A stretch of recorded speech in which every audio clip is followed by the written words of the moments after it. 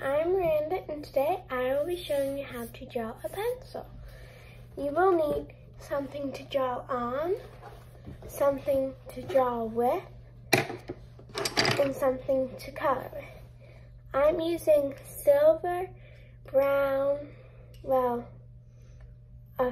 brownish tannish, yellow, and pink. I'm first going to start by drawing a line on my paper. So my line is not going to be right in the middle, but it's going to be a little off towards the side.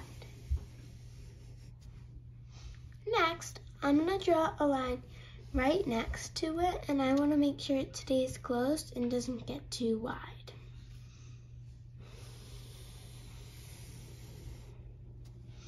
Now at my bottom, to connect my two lines, I'm going to draw a squiggly sort of line. And now I'm going to draw kind of a V shape.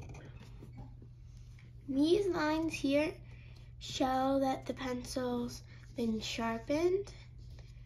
And to make our pencil have a little point, we're going to draw a little line and color it in. Next, we have to look at the top of our pencil.